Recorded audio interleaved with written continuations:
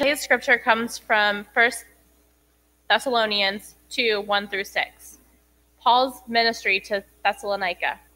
You know, brothers and sisters, that our visit to you was not without results. We had previously suffered and been treated outrageously in Philippi, as you know. But with the help of God, we dared to tell his gospel in the face of strong oppression. For the appeal we make does not spring from error or impure motives, nor are we trying to trick you. On the contrary, we speak to those approved by God to be entrusted with the gospel. We are not trying to please people, but God, who tests our hearts.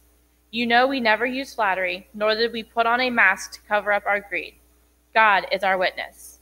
We were not looking for praise from people, not from you or anyone else, even though as apostles of Christ, we could have attested our authority. This is the word of the Lord.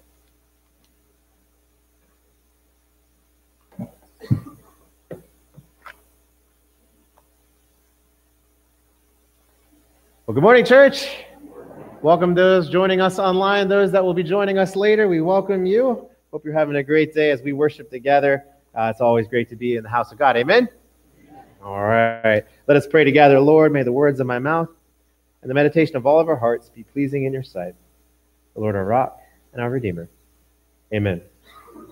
Well, we are still in the Lame Duck series, and we are going through, and this is, of course, if you're joining with us for the first time, I want to let you know that this is a series about all the lame duck excuses we give for sin and having sin in our life and the things that we do that we know we shouldn't do, but we do them, and then we somehow justify them with some rationale, but when you look at them and expose them and really think about them, they're lame duck excuses, aren't they? So we looked at week 1, we looked at it just happens, and we looked at how that's just really a lack of responsibility. Sin doesn't just happen. You know what? If it's only this one time, you have to ask in that moment, who's on the throne of your heart? Because just this one time means that at some point, God isn't on the throne of your heart. And we looked at last week, everyone is doing it, which is one of my favorites. And we looked at how really that's a denial of who we're called to be, right? That we are actually called to be set apart from the earth and not to just go with the flow, to take a different path, to be a different people. And we looked at that last week. Well, this week, we're looking at yet another one. And as you look in your bulletin, you will see it says, no one will notice. Oh, come on, church. Yeah, you're looking at me like, I've never used that excuse. Nah, come on. Look, come on. No one will notice. Now, if you really think about this in our private, individualized lives that we like to have in our country, we really kind of can take this one to heart, right? I mean, have you ever heard the statement, it's none of your business what happens when I'm at home, right? Or it's none of your business what I do. Now, in some method, that's true, right? Like, we don't want everybody spying over our shoulder in the sense of what we do. But how many times is that a cover-up? I'm doing something bad, and I don't want you to hold me accountable, right? And it's this offset of this idea of no one will notice, right? If I just have the space and can do it, no one will notice.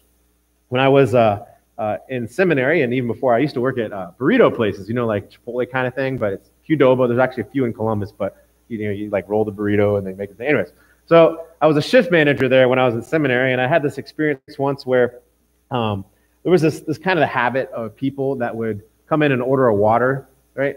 And then there's the fountain dispenser, right, that you go get your own drink, right? And you just watch them, and they walk over and don't even attempt to get the water, right? Don't even look at the water. They literally just put on the Coke, right? And it's funny because it makes a different noise and everything, so it's like pretty obvious when you order a water and get the soda. Well, I had this one day where I was shift managing, and a family came through, and a mother with a couple of her sons, and there was the younger son was probably about 11, 12, something like that, and he got a water and walked over, and I saw him do the turn back. You know, I was working the cash register, so I was waiting for some burritos to come down the line, and I just kind of watched him because I kind of had that feeling, you know. He did the turn back, saw me, and he goes, get some ice. Turn back, saw me, get some water, and then I had to do a burrito thing, but I'm like, oh, I got to watch this kid. So I look back up. He turns around one last time as he's got his full drink, and he goes, psh, right? And I'm like, oh, this is just getting, this is just funny. So see him fill up the ice cup again. He does it again, right? So he starts putting it on the wrong thing again, and he sees me looking at him, so he dumps that out, gets the ice again, pretends to get the water, starts walking off. And I see him pause because I get stuck with a bunch of like orders that come through, got to type stuff in and all that stuff. And so I'm like, this kid knows that I saw him. Like, I mean, undoubtedly, and he knew he was doing something he shouldn't, and he purposely dumped it out when someone was watching him. So I was like, this is one of those moments where in a young man's life you need a character check, And so I had the strange suspicion that he had gone back and dumped his water out and gotten the soda again. So of course I walked over, I went over, got some water, and I could see as I walked over to the cup, I could see him sitting, and he could see in his drink it was not clear and I was filled with something else. So I went and got a water, and I stopped by his table and I said, "Hey man, just so you know, I know you ordered a water, and I saw you're having some trouble there. So here's your water. If you need help next time, let me get it for you," type of thing. Tried to be as polite about it without being just totally in your face, because his mom didn't see any of this happen. And of course, you're ever in those moments where the parent doesn't see what happened and just jumps down your throat. Well, I got the foot stomp, I got the front, I got the managers called in on me to come check what happened, and I said, "Hey, this is what happened." And they go, "Whatever." Told the lady, right? And I remember she came back very sheepishly the next time when she came back through the order line, because she got to me, she was just like, "Oh, I remember this guy. Oh, my son did that thing. Oh." But nonetheless, it all worked out just fine, and they ended up buying a drink. It all worked out just fine. But there was that moment, right, where in a young man's life in that moment, this young man knew that most likely no one was paying attention, but just in case. Ooh, someone's watching. Behave. No one will notice, right? And I was amazed when I was a youth minister, the same thing, right? I had to just kind of instill upon it. And part of it is kind of a blend of everyone's doing it because it was a common occurrence. But nonetheless, I had to explain to my youth that, when you go into a restaurant and do that, it's the same thing as going into a gas station and grabbing a Coke bottle and walking out with it, right? It's stealing. It's just flat out stealing. And it was really hard to get that mind in there, but so much of it revolved around that idea. When no one will notice, what's the big deal? Of course, there's a big problem with that theory, right? And I'm going to answer this question or think about this two ways. And kind of one level is obvious, right? Because if you believe in God, there's obviously someone watching, right? And we'll get to that in just a minute. But even a different way of looking at it is there's another problem, is that there is someone who will always know. Even if no one else is looking. Even if God took a nap, right? There's someone that will know. And it's you. You will know. When I was growing up, about my 5th grade or so, I remember, it's one of these deals where everybody's talking and the teacher's there, and the kids are all just talking about things. The teacher's kind of holding us accountable for a test and telling us not to cheat and all these different things. And I wasn't even a friend, just kind of someone that was in the class, happened to say, he said, "Hey, you know what? My dad told me that he, I don't remember if he's a lawyer or what he was. He was some type of something that had to go through one of the big tests, like the bar or the LSAT. I don't remember what it was. It was something big. And he mentioned that he cheated and barely got by. And all of us are like, "Well, it's actually a pretty good point. Maybe I could cheat too and go make a lot of money one day. Woo, good, take that, teacher." And I'll never forget the teacher, those teachable moments, and God bless teachers. You have some of the hardest jobs. I remember the teacher just looked squarely at this little kid's face and said, "You know what? I bet he's always been ashamed of it." And the kid just stopped in his tracks, and all of us did too. We're like, "Ooh, bird!" Right? But it was true, and that kind of stuck with me. That was one of those teachable moments where all of a sudden it really did make sense. Like, you're always going to know. Always. Even when you try to make up all the lies and try to change the facts and all that stuff, you know how we do that with our memories sometimes, you're always going to, deep down inside of yourself, you're always going to know. And if we're really honest with ourselves, we're always going to be ashamed of it. You see, our character is worth so much more than whatever we trade it for. I laugh because in the temptation of Jesus, I laugh because, so many times we think, oh, it's just a small thing, no big deal, right? Oh, it's just a Coke. But think about how opposite the way Jesus works. When Satan came to tempt Jesus, he didn't say, why don't you order a water and get a Coke, right? Right? Why don't you just take that bag of peanuts? He said, I'll give you the whole earth, right? Right? It took the whole entire earth, basically, all the kingdom, no, Jesus, you can get all of this without suffering. I'll just give it all to you if you just do this one thing. If you just test God in this one way. If you just follow me in this one idea. It took everything. for Jesus to be tempted. Right? If you think about it, that's how we should be too. It should never be the case that we're tempted by something small. It should never occur to us that, oh, this is just no big deal, or this is just something no one will ever see.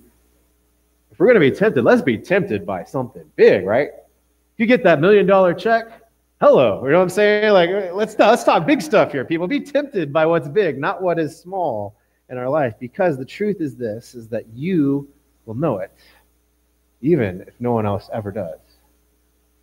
You will always be ashamed of it, no matter if no one else ever does. But of course, that's not the only person that knows. There's a hand that walks with us every step of the way, an eye that is upon us. The eye that looks upon birds and knows where they go and takes care of them is the same eye that knows the amount of hairs on our head. It's God, our Heavenly Father, is never oblivious to what's going on in our life. There's never such a time that we are alone. There's never such a time where we are forsaken. There's never such a time where God has just said, I'm too busy watching my movie, right? God always knows the motives of our heart, the actions that we do. He knows when we're tested, and he knows if we think to ourselves, no one else will see. Our scripture this morning comes from Thessalonians. It's, of course, Paul and some other apostles that have been visiting the church in Thessalonica. And it's a kind of a place over by Philippi, which is kind of like Greece, kind of like that panhandle part of Greece, not the down southern part, but kind of the upper part there. And as you look at this part of Scripture that Paul is saying that the Thessalonians, he's basically kind of admonishing them, and he's kind of bragging a little bit. He's trying to say, hey, people, listen to me. Hey, church, listen to what I'm saying. Remember how I came and lived with you, and how the other people with us that were with us when we came to you, right?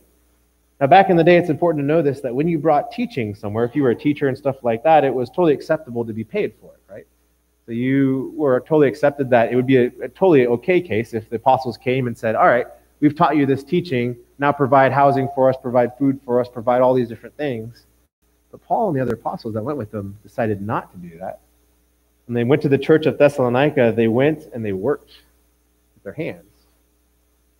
And they preached. They worked for their living, if you will, and did everything they could not to be a burden to the church. And he's trying to remind them, hey guys, remember when I came to you, and remember that when I did come to you, we had suffered before we came to you. And when we came to you, we were oppressed. We suffered to get to you. We suffered to preach to you. We suffered to live for you. And we even toiled with our hands while we were with you. Listen to me. I'm trying to lead you right? He's trying to remind them, listen to what we're telling you, and don't be deceived by other voices that come along your way. And he reminds them of these words. I just want to read them to you again from chapter 2 of the Thessalonian book. For the appeal we make does not spring from error or impure motives, nor are we trying to trick you. I love that word because if you look at the Greek, it came to mean just kind of trickery in general of like, kind of shysting someone, but it really has the idea of a fish lure, of hooking someone, right? The idea that there's people out there that are trying to just give you that bait. And once they got you, they reel you right in, right? And use you for their purposes. He's saying, we didn't do that to you. On the contrary, we speak as men approved by God to be entrusted with the gospel. We're not trying to please men, but God who tests our hearts. You know we never used flattery, nor did we put a mask to cover up our greed. God is our witness. We were not looking for praise from men, not from you, or anyone else. There's a sheer fact in our life that the thing that it gets wrong, this idea of no one will see me, is this fundamental fact that all of us play for an audience of one. Right? There's one person we need to please ultimately. One. And that person knows everything we do. That person knows even the things we don't do, but the things that we were tested on and the things that we said no to, the things that we gave into, knows all of that. And when this person looks at yours and my life, who do they see? Do they see someone like Paul and the apostles trying to please, to live God, doing even hard work and not even taking their due when it's properly before them, but serving?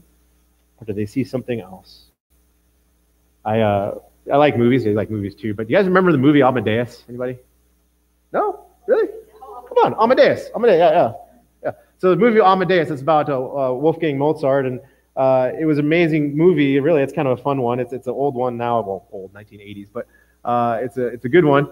And there's this point where it's actually kind of a fun movie. It's all about jealousy and envy. It's really about like Salieri, who's one of these other composers, and Mozart, and how he's just jealous and envious and wants to just ruin Mozart and the whole entire movie.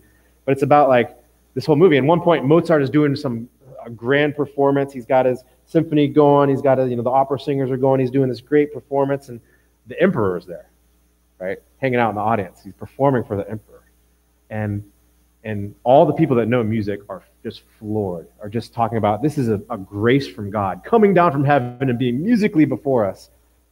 Except the emperor is not really into music too much. Remember this? If you've seen the movie, it's kind of funny. The emperor just flat out yawns in the middle of it. And this grand work of art, right, gets totally trashed and put aside, and everybody becomes the mockery of the people, because in that moment, Mozart was playing for an audience of one. Now, we don't serve an emperor who's not interested in what we do, but we serve an emperor. We serve a God who loves us, who cares for us, who wants to know that we are people of character, that wants to know that we are tempted by things, but we say no to them, that wants to know that when no one else is looking, we know that our eye is still on him, because we know his eye is still on us. That even in those quiet moments, even in those dark moments, we play for an audience of one. Let us pray. Lord, as we're here today, we thank you so much for your word. We thank you so much for the leadership that Paul and the other apostles gave and how they encourage us even to this day. That, God, we do try to please you. That even though, Lord, you've called us to love one another and all these different things, ultimately, we need to please you. Lord, help us to always fix our eye on that goal. And even in those times when we are tempted, especially those times where no one else is looking, help us to remember your face right before us, that you see all those things. God, also remind us that we will always know ourselves, even what comes about what we do, or that we will be ashamed of those times we give in. But God, we do remember that you are a God of forgiveness, and so we claim that here again today. Help none of us leave this place without receiving your forgiveness and without being encouraged to walk along your paths. Amen.